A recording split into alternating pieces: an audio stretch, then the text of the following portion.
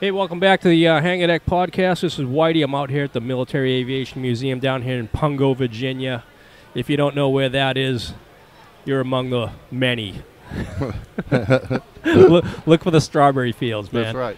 It's gorgeous country out here, though, and it's a gorgeous day. 19 June 2021. MAM is back flying warbirds, and that's good to hear. We're out here on, they're calling it the Warbird Weekend. This is not to be confused with the Warbirds over the beach. That's actually coming up in October, so mark that on your calendar. Keep an eye on their website for the exact dates. I don't have those right now in front of me. But October, Mid-Atlantic, Virginia, should be gorgeous weather. Come on out for that show in October, man. So I'm walking across the field out here, and many displays out there with the reenactors and stuff. And one thing that caught my eye was the nose section of a B-25J. With the some fantastic artwork on the nose, sandbar, with a beautiful woman riding a bomb. Can't beat it.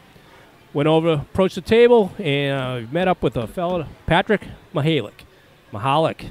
Sorry, Patrick, I just butchered that right off the bat, didn't I? You're good, it's okay. And he is with Warbirds of Glory. They're out of Brighton, Michigan, and they are restoring this aircraft. Patrick, if you just want to lead in with, tell us about Sandbar. So the Sandbar Mitchell project started basically in 2013. It was a dream of mine as a little kid as I watched this B-25. There's a 1992 Warbirds International magazine that had a story in it about this B-25 sitting out there on this sandbar in the middle of the Tanana River. And it was, one of those stories that I never forgot. And through college, I just continued, following it and realized that airplane, every year people went out there, shot at it, took more parts off of it. So I said something needed to be done. So we basically formed the Warbirds of Glory Museum around this B-25. I had acquired some parts, some airframe pieces from a B-25 that used to be on display, and just was collecting other B-25 bits and pieces over the years, and was very fortunate that a letter to the original owners, the Thorsruds, came back with they loved my story, and they said they'd be willing to sell us the airplane for $1. So we bought a B-25 registration for $1. And now we had to go ahead and get all the permit processes and salvage rights in the state of Alaska. So with the ownership from the Thorswoods, that helped out a lot. And basically we went out there in April and viewed the airplane. What was left out there was really the center section, which was the main wing spars, and part of the about 5 feet of the forward fuselage section and the rear fuselage section. But it was missing the top of it because someone came out there and cut that off. And so we, between April and the June, we put together a whole recovery team. We raised the funds necessary to go out there and recover it, and we went out there and in a week successfully recovered the aircraft from the sandbar. Wow, that's amazing to hear. A buck gets you a V-25. That's great. One of the things that you briefly talking to you outside, you talked about the program of the restoration and somewhat of an apprenticeship training. Absolutely. That's tied to it as well. Yeah, so basically when we got the airplane back, one thing that we did was we were very, social media and letting everybody know, hey, we recovered this airplane. And, I mean, we were putting stuff in the newspaper basically saying, hey, we're looking for parts. And come to find out, a lot of the parts that walked away off the aircraft started showing back up at our door. So like the horizontal, the verticals, a lot of the cockpit items, a lot of that kind of stuff. But it really started with Logan Kucherik, who was 13 years old at the time, knocking on the hangar door, wanting to be involved in, he flew radio-controlled airplanes, actually, and was looking for a spot to fly one. And so I, at the time, was working on finishing up a customer's airplane, and Logan wanted to help out, so I started letting him help out. And the next thing you know, the B-25 came about. We started, building the museum to get the airplane, got it. And then Logan asked, he goes, hey, can I bring, my friend Anthony over? I said, sure. And next thing you know, I had 10 kids knocking at my door that were, 15, 16 years old that just loved history. They were part of a history club. They loved aviation, and they just shined. And these kids just took off. I mean, it was like, I gave them some North American drawings. Come to find out, a lot of these kids had CAD class. They could CAD stuff. They started reverse engineering. And I said, we have something here. So that's how our youth mentorship program started. And basically so far we've had over 45 kids now come through this. And a lot of the kids, as they get older, they go off, either aviation maintenance, military, or aerospace engineering. They're still involved in the museum, but now they're the mentors teaching the newer students. So we call this like perpetual learning. And right now I have a student who's 18. He actually started when he was 17. And basically, I mean, David is, world class. I give him parts, he'll reverse engineer it. He takes the North American drawings, he'll do all the CAD work, write the G code, run the CNC, make all the tooling, make all the parts. And then at the latest project, so when we brought Sandbar actually back, the first thing was taking the center section completely apart down to the individual spar caps to make sure that we had a center section that could be made airworthy, because our goal is to make a flying B-25 that is one of the most authentic flying B-25s out there. And so these spar caps we had NDT'd. We got a good bill of health, and we started putting them all back together. But some of these other projects, we have some students that want to, like our glass nose, that was one of the first big projects that they took on and did.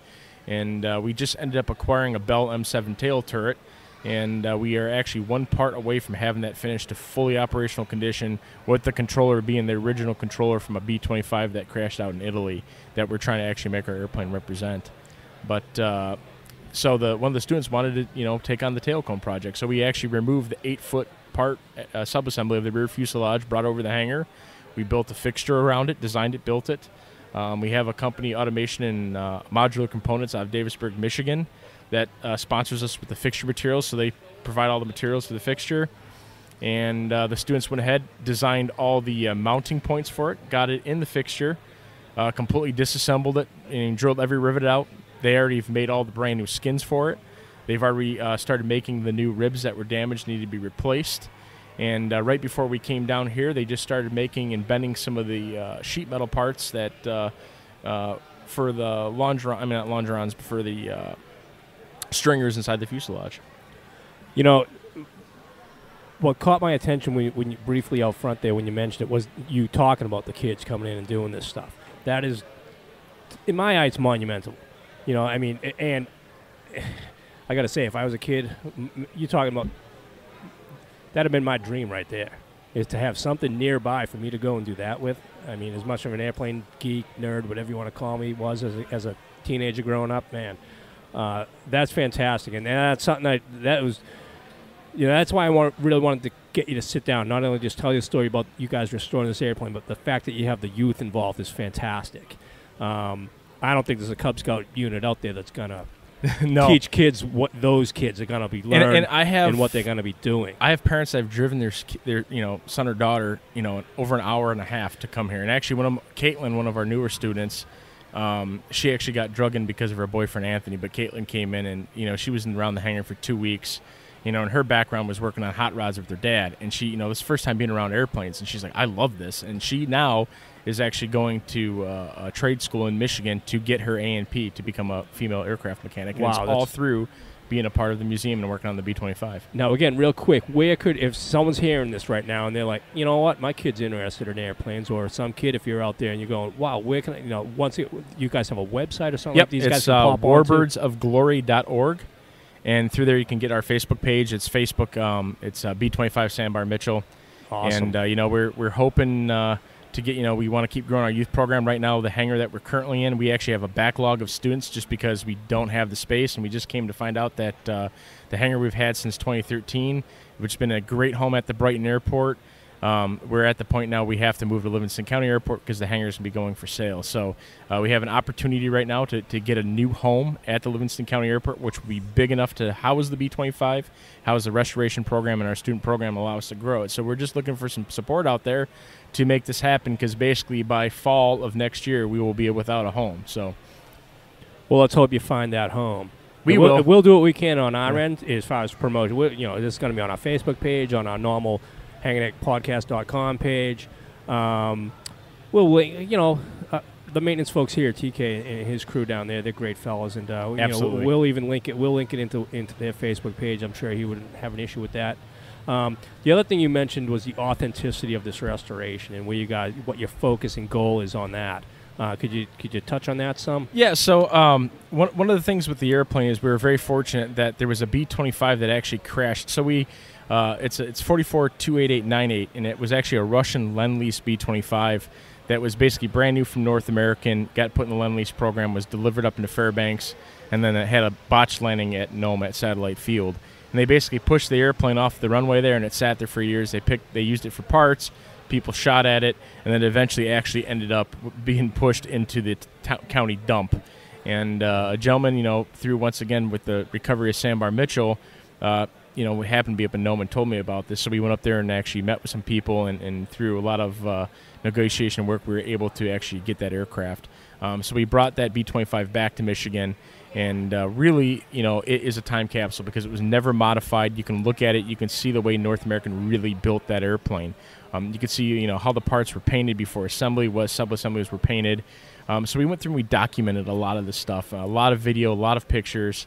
Then we started going through and, even when it comes to looking at a lot of the markings. So what we did is, with the spars on Sandbar, once we got the spars NDT'd and got a clean bill of health there in the fixture, it was really starting getting these main front and rear spars, which are 26 feet long, back together. So we went ahead and things like, the spars. So we looked at the Russian one, and we removed a couple rivets so we can pull the actual spar webbing, which goes between the spar caps. And we could see that North American basically painted, the zinc chromate yellow on the spar cap. And then in the bomb bay section of the fuselage, they shot interior green, ANA 611 interior green. Then they riveted the webbing on. So, we did stuff like that. Then we started looking at, all the markings. And you got your Reynolds markings, you got your Alcoa markings, and we saw 3 different types of Alcoa markings with different, fonts types, italic, bold, this stuff. So we went ahead and actually took a flatbed scanner and put it inside the wing of this B-25 and scanned it and then put it in, Illustrator. And once again, our students, they went through, some of them are graphic design students, went through and actually recreated all these markings. We had a local company make us the stamps. We researched the ink. And we are taking all of our new aluminum. We're hand stamping all the original markings on before we actually are using epoxy-based paint. So we actually go ahead and we put our primer on first, then put the markings on, then put our yellow paint on top, the zinc yellow on it. We spent 6 months researching the paint, using parts from the real 8Z that sat for 70 years in storage. So we know the paint has not seen light. We've had, we've removed layers of paint on Sandbar to get to the original paint, and same thing with the Russian one to get the paint correct. And finally, a company out of Oklahoma was able to mix the paint to be authentic to where I was happy with it. Then it comes down to like the rivets, for instance. North American back then, when they built these airplanes, they used a modified brazier head rivet, which was called the 2R1. It was a North American spec rivet. And we actually went ahead, instead of just using universal head rivets, we went ahead and actually had National Rivet out of Wisconsin went through and reproduced the original North American rivets for us with all the proper head markings, proper anodizing and all that. And even we worked with Air Corps 2 to get our 442 rivets, which are the flat type head rivets. And we're trying to make this as original as possible. It sounds like you're well on your way, and I'll tell you what, all that talk about paint got Darren and I even. Another side project of ours is we're scale modelers. So whenever we hear paint in World War II subjects is something that we certainly get into. And so here, hearing ANA 611 tossed out there, that you guys are going through that level of getting it right. Yeah, that piques my interest. And we joke around a lot about that too, because even talking with Carl out there at AeroTrader, who's one of the he's the go-to guy for B-25 stuff, and and Carl, when we were talking about paint stuff, like an actuator, for instance, he's like, well, what color do you want? He goes, I got him silver, I got him zinc yellow, I got him green. And they're all new old stock parts. It really was what North American had at the time. They just used what they could use, But it's like when it comes to seeing though how for us really. Looking at these bulkhead assemblies and saying, okay, that was all riveted together, then they painted it, then they brought the assemblies in. Because, like for the rear fuselage, for instance, you have your top section, you have your 2 side panels, and you have your bottom section. And it's neat when you actually look and you can see how they went ahead, built those panels separately, painted them, brought them in position, then riveted them in place where you could see all the little gussets at the bottom of the longerons meeting the ribs, and those rivets have no paint on them whatsoever. So it's stuff like that. It's just this neat history that's there. And that's what it's all about, is preserving that history. Man, I'm floored by that. Yeah. That is fantastic stuff to hear. And we'll be at Oshkosh this year. We're really excited about it. One of the things we're trying to do is we actually, for the last few years, everybody's seen our glass nose. That's what we've taken everywhere, because we would love to take some of the bigger stuff, but we just can't, because you just can't transport it.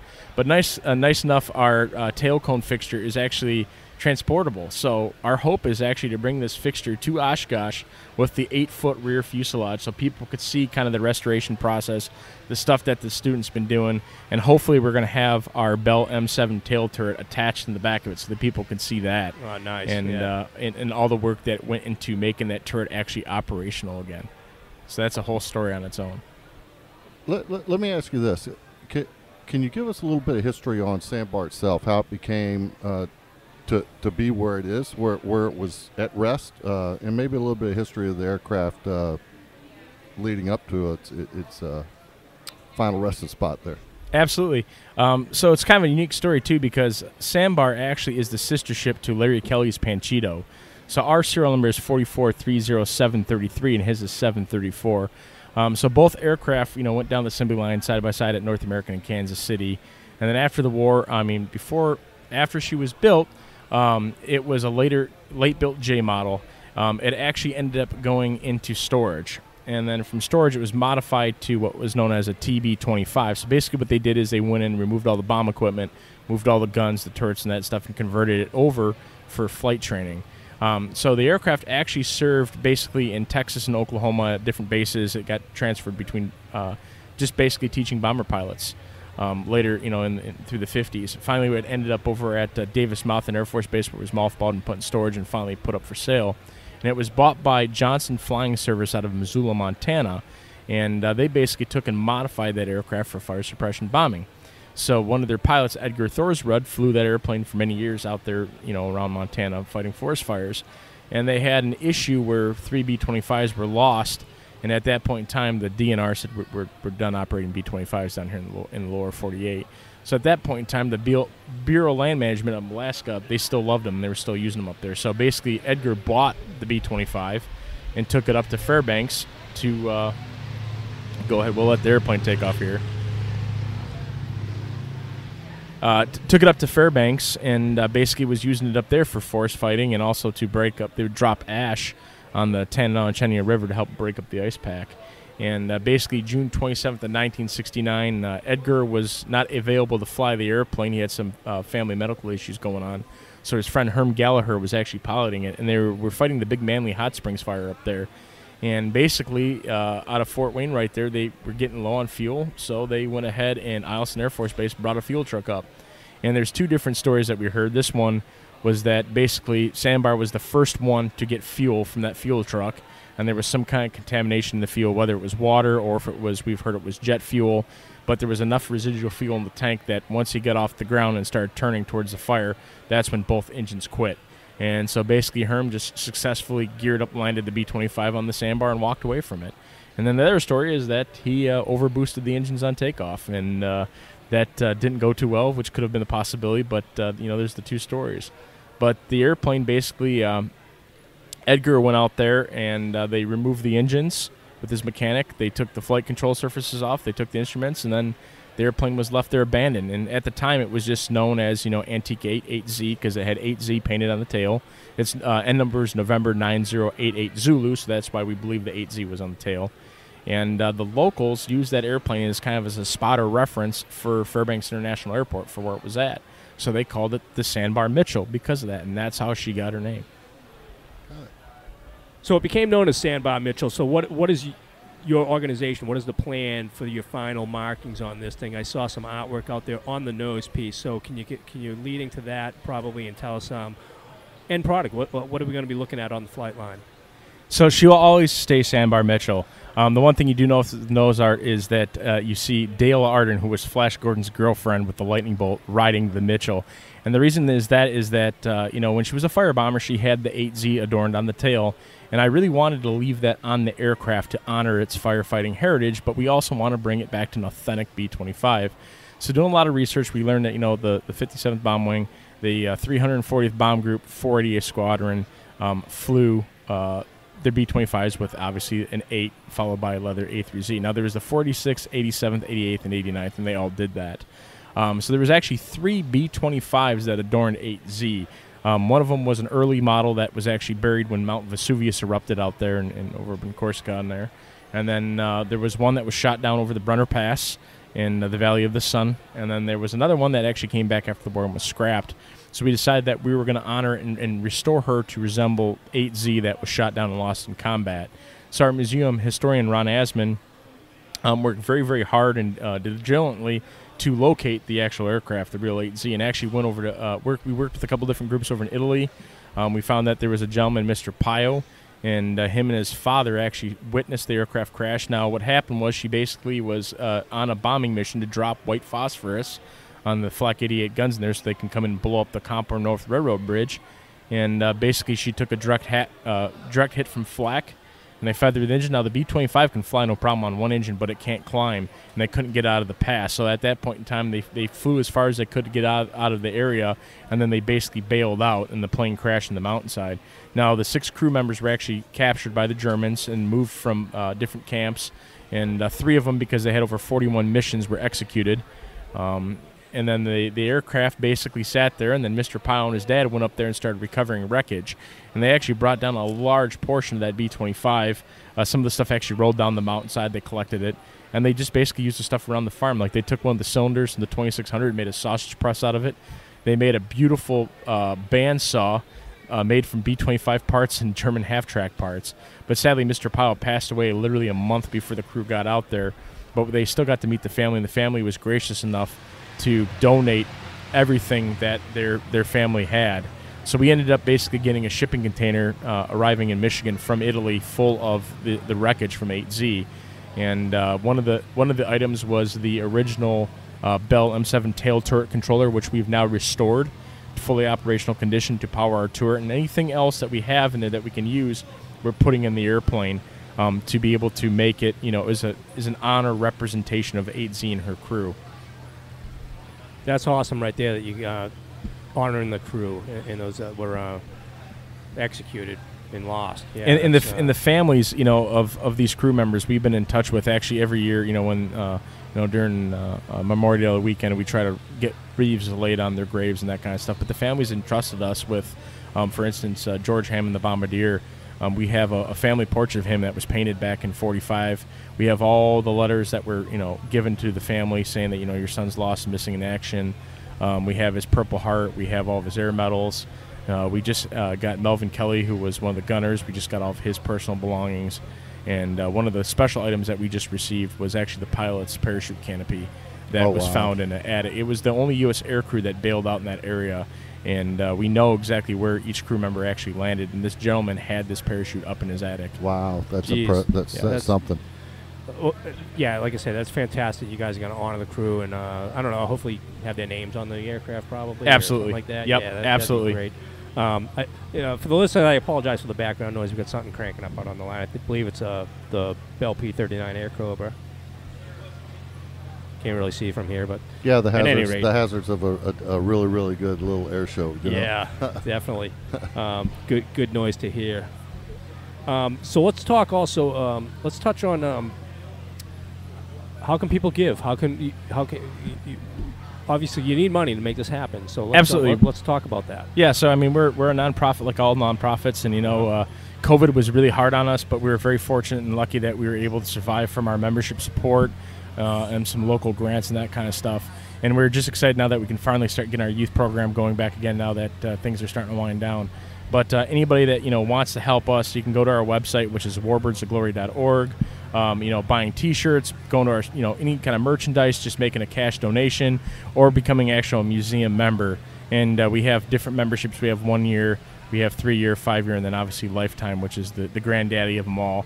But what we're doing now between now and actual August 9th is one of our students actually took the logo from the 488 that is adorned on the airplane. Now, we added the sash to cover her because she was originally fully nude with the 488, and actually CNC'd this sign out. It's about 40 by 30 inches, and it's three-dimensional. It was all hand-painted. Over 40 hours of paint went into this thing to get this thing painted. It's actually our museum's artist who does a lot of our hand-painted leather patches. But this beautiful sign that's backlit, you can actually win this sign by becoming a museum member. So if you get a 1 year membership, you get 1 entry. A 3 year membership will give you 5 entries. 5 year will give you 10, and a lifetime will give you 20 entries into winning the sign. And then August 9th, Basically, the day after the Thunder over Michigan Air Show, we will do a Facebook live feed post, and we will draw the winner of the sign. And it actually has a really beautiful carrying case, too, that was built for us to haul this thing around that they'll get as well to keep it protected in. Man, So, that would look good in a podcast studio, though, Whitey. It would, and I'm thinking in my head here. When we're done with this, I'm going to go out there and get some photos of that, as well as your nose. And become a lifetime member. Yeah, and 20 inches. And we'll get photos of this out onto our Facebook page and toss it out there, and we'll toss it onto our sister Facebook page, the Model Geeks. Yep. And so let it put it all out there to you aviation nerds out there. Here's a group that has taken youth, training them to fix and restore airplanes, and learn invaluable history. Put your money where your mouth is. Yep. Let's make it happen. Send these folks a donation. Let's get this airplane built and get it flying.